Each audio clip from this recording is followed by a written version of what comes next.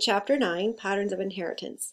So the whole field of genetics, right? Genetics is the study of heredity, is how are traits or genes passed on from one generation to the next, right? What makes the next generation look the way they do. So let's look at the first slide here, which is Gregor Mendel, who is responsible for our modern sort of knowledge of how traits are passed from one generation to the next. So there's a pattern of inheritance that he figured out. And he did this very early on before we knew about genes, before we knew about DNA. So what he did was he studied the pea plant. So I'm going to show you the pea plant itself. So here it is, right? It's a nice pretty flower. And the peas, you know, when the flowers will make seeds, so these are the seeds. And then the seeds will bloom into the flower, and it turns out that there are these traits, right? The color of the flower, the position of the flower, is it the middle or is it the end, the color of the seed, the shape of the seed, the shape of the pod color, and how tall or short the plant is. So all these traits you could see with the eye, and they were inherited in a very reproducible pattern, a ratio that he figured out. And so he is known as sort of the father of modern genetics, without even knowing what genes are, without even knowing what DNA is. And really this molecular knowledge that we have now, he did not know. Okay, so if you look at why did he study pea plants, he studied them because they're easy to grow. The varieties that you can see here in this picture are very distinguishable. So it's easy to know if you have a white or purple or a flower that is in the middle of the stem or at the end of the stem. They can be easily manipulated to control pollination and reproduction, and they can also be self-fertilized. So let's talk about those things.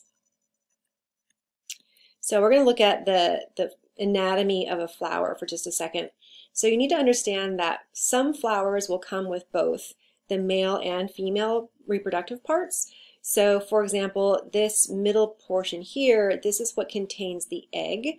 And then the sort of other triangular yellow things here out here, those are actually what make the pollen, which contains the sperm cell. So in this flower, the pea plant flower, it can actually self-fertilize. So the sperm that are made in the anthers here, or in the stamen, can dust the top of the female part, travel down, and fertilize itself. So you need to understand that when a flower does this, it's called self-fertilization. And if you look at letter B in your outline, breeding, if you look at number 1 where it says true breeding plants, this is what that means, is that this plant can true breed.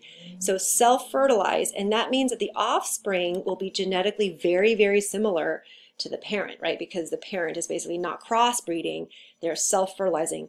Well, what is crossbreeding, right? So crossbreeding would be this scenario where you have two completely different plants or flowers, and you're going to take the sperm or the pollen from one plant and then dust it onto the female carpel portion of the next plant. And so that way you can actually control what plants breed. So this is a controlled crossbreeding. Okay, so that's number 2. You can actually cross two different organisms. When you crossbreed, you'll create a hybrid, right? So you and I, we're all hybrids of our parents, right? Our mom and dad created us a hybrid of them. So that's the same thing. If you crossbreed, you're creating a hybrid offspring. Okay, so let's see. So when you fertilize the flower, you're going to create seeds, and in this case the seeds are in a pod, right? Because we know peas come in a pod. And then you plant the seeds. So this is what Gregor Mendel did. He planted the seeds, and then you can look at the traits that were presented in the offspring. So the terms you want to understand here in number 3 under breeding is that the parent generation is called the pea generation. So what you're starting off with, the mom and the dad, right, or the two flowers here, those are your pea generation. The first generation of offspring, right, that's called F1. So the letter F stands for filial, which used to mean the word sons, old word for son. So those are all the sons of the parents. Now, if we took a couple of these plants, remember this is not animals, so we're not like doing any incest or anything, but we can actually take two of these plants and we can crossbreed those. And then if we, again, looked at the seeds they created and then planted the seeds, that would be the F2 generation. So the F2 generation would mean that the F1 generation were the parents. Okay, so hopefully that makes sense. And here's our concept check, right? Pea plants can A, self-pollinate and cross-pollinate, B, only cross-pollinate, or oops, that should be C, produce without pollination, or reproduce without pollination. So the answer should be A, self-pollinate and cross-pollinate. Okay, so this is a look at the breeding square that we're going to look at, but let's just go over the generation. So here's the P generation, it's their parent generation. When they mate, they're going to create a F1 generation, right? These are the hybrids. And if you cross two of these flowers, then you're going to get an F2 generation. Okay, so let's talk about the boxes and how you do this. But let's first talk about the different terms in letter C. The terms. A character is an inheritable feature. So I put in your outline eye color or hair color. So it's basically what you inherit from your parents that you can, a lot of times you can see these features, characters.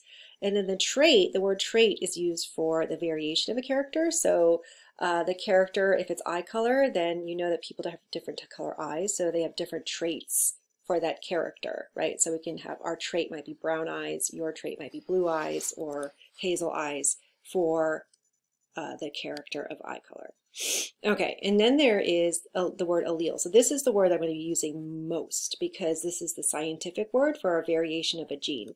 So if you think of what you inherit, right, you inherit genes from your parents, but there are different forms of those genes out there, right? So the different forms of those genes will be called alleles.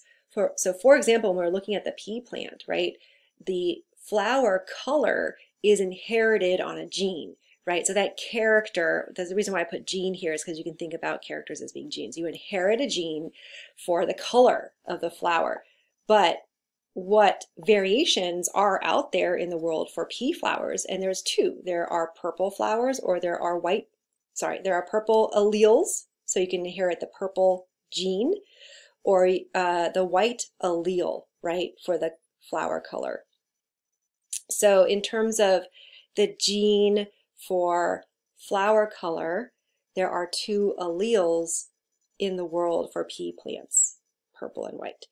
And so it turns out what shows up phenotypically, I'll get to these words, depends on what combination you inherit. Okay, for another example before we move on is humans, right? Hemoglobin was that protein in our blood cells that we talked about previously.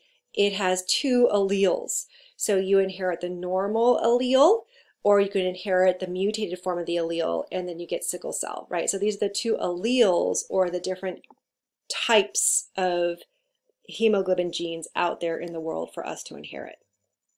Okay, so let's take a look at other terms here. So I went over this word before, homologous chromosomes, when we're talking about meiosis. And again, let's take a look at these, right? So let's pretend the red is the maternal chromosome. So we inherit one copy from our mom. We inherit the other copy, the paternal chromosome, from our dad. The relationship here, again, is the word homologous, or homologous chromosomes.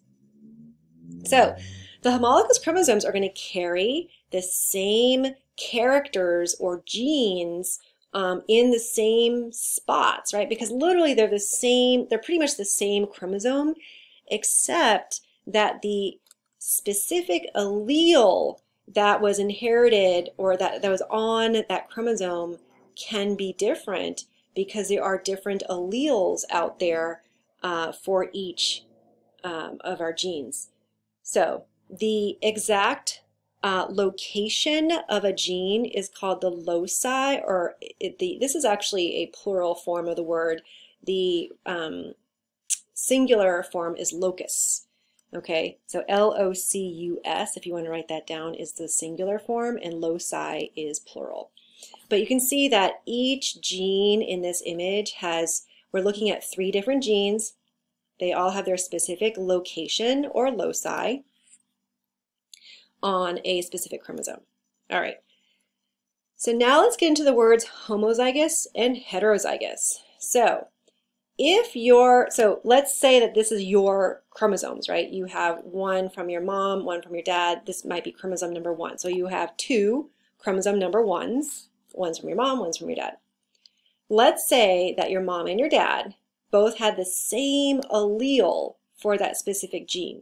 Okay, it doesn't matter what the gene is for. If it's this exact same allele, then the word is homozygous. You are homozygous for this gene, okay? Because they are exactly the same. This is an example of a heterozygous not relationship, but it's heterozygous. You have 2 different alleles. So let's say you inherited a big B allele from your mom and a little b allele from your dad. That is going to be heterozygous. So let me give you a heads up here. And then if you look here, little a, this represents 2 of the same alleles at this spot. So this is a homozygous little a, little a. So let's talk about these letters for a second. In genetics, in this Mendelian sort of relationship between genes, there is a dominant recessive relationship between 2 alleles. The capital letter is given to the dominant allele. A lowercase letter is given to the recessive allele. What dominant means, if you go to number 10, dominant means that if the allele will show up physically, and the other word is phenotypically. So if you look at number 9, phenotype is the physical appearance of the organism. So if you have a dominant allele, you only need to inherit 1 copy of that allele, and it will show up physically. So let's put use this in examples, and I think it'll make a lot more sense. So let's take a look at this example here. So we have 3 examples of homologous chromosomes. In this pair, in individual A, the gene here is for blue eyes, and the gene here, or sorry, I should say the allele here is for blue eyes, and the allele here is for brown eyes. So this relationship, we have 2 different alleles on this individual, or I should say this individual is heterozygous, letter B, right? Because we have 2 different alleles that you inherited. So this individual is going to be heterozygous, having 2 different ones, for the eye color gene, or the eye color character, right? If you look at individual B has 2 brown alleles. They are the same, so we use the word homozygous. This person's homozygous for the brown allele. Individual C, this person is homozygous again for the blue allele, okay? So then this dominant recessive relationship I was trying to explain, in a relationship between 2 alleles, the brown eye and the blue eye allele, some alleles out there behave in a dominant recessive relationship, which means that brown tends to be the dominant one. That means a person who inherits just 1 dominant allele, doesn't matter what the other one is, they will phenotypically or physically show up as that allele. So if this brown is dominant, then this person inherited just 1 brown allele, they're going to have brown eyes, because the dominant allele always shows up if you inherit just 1 copy of it. It doesn't matter that this is blue. This is going to be hidden or masked by the dominant allele, okay? So in this example, individual B, then this person is also going to have brown eyes, right? Because they have 2 copies of that brown allele. This person, individual C, will have blue eyes because there's no brown eye allele visible, right? They did not inherit any brown eye allele. They have 2 recessive alleles, and they're going to have blue eyes. So the only way a person will physically or phenotypically be blue-eyed is if they have 2 of those blue eyes alleles. So in other words, in order for you to show physically or phenotypically a recessive trait, you have to inherit 2 copies of that recessive allele because it's recessive, right? You have to have 2 copies of it in order to be phenotypically showing you that recessive trait. All right, let's work with the next question here. Look at individual A. What color eyes does this person have? I answered this earlier, right? This person had blue eyes. I'm sorry, brown eyes. Brown eyes because they inherited this dominant brown eye allele. The sort of definition of being dominant is that you're phenotypically going to show it, you're physically going to show it, if only by inheriting 1 copy. Okay, so these are some real life examples of some traits that have this dominant recessive relationship. So dominant traits are freckles, recessive traits are no freckles. So if you do not have freckles, then that means you inherited both recessive alleles. You have 2 recessive alleles for no freckles. Or you can say you're homozygous recessive, okay? Homozygous recessive. Widow's peak with a little peak down here on your forehead, or no widow's peak, right? So let's say you have a widow's peak. That means you have to have inherited at least 1, because a widow's peak is dominant. 1 of your alleles has the widow's peak allele. The other one, it doesn't matter. It could be another dominant widow's peak allele, or it could be the recessive form. But the whole thing about dominant alleles is that you only need 1 in order to physically or phenotypically show that trait, okay? So if you have a dominant trait, so let's move on to the third one. If you have a free earlobe versus an attached earlobe, you cannot say definitively what your genotype is. Okay, so let's take the word genotype, number 8. It's the genetic makeup of the organism. So what is this girl's genotype? We don't know, because we basically just know that she has at least one dominant trait for the free earlobe. We don't know the other one, right? It could be also another dominant allele, or it could be the recessive. But here, we know definitely her genotype. Her genotype is 2 recessive alleles. So she must be homozygous recessive. Okay, so her genotype, the word genotype means like what kind of genes do you have? Are you homozygous recessive, homozygous dominant, or are you heterozygous, right? Meaning you have 1 dominant and 1 recessive allele. Okay, so let's do this and then we'll end this portion of the video. So here's the genotype. The genotype is physically what combination of 2 alleles do you have. You could be heterozygous or homozygous recessive or homozygous dominant. That codes for your phenotype. What do you physically look like? So what is the genotype of a homozygous purple flower? Now we're getting into the capital P is dominant. The dominant allele here is purple. Little p is recessive. Okay, so lowercase letters are recessive and the recessive trait is white. So what is the genotype of a homozygous purple flower? So what would you put in that blank? Well, the genotype is going to tell me that I need to answer in letters. So if I'm homozygous purple, that means I'm going to have big P, right? So do 2 big P's. What is the genotype of a heterozygous purple flower? Heterozygous means I have 2 different alleles, but it's purple, so I need to have at least 1 big P because that's the dominant.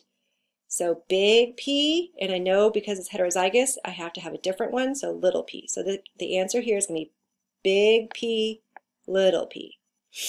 What is the genotype of a white flower? Well, I don't have to tell you if it's homozygous or heterozygous because white is recessive, and the only way an organism can phenotypically be white is if they inherited 2 little p's, right? The 2 recessives. So the answer here is little p, little p. What is the phenotype of big P, little p? What physically occurs in the organism when I inherit this genotype? Purple, right? That's the phenotype, purple flower. What is the phenotype of little p, white? white flower, right? So that's how you would answer those questions. Okay, let's hit pause here.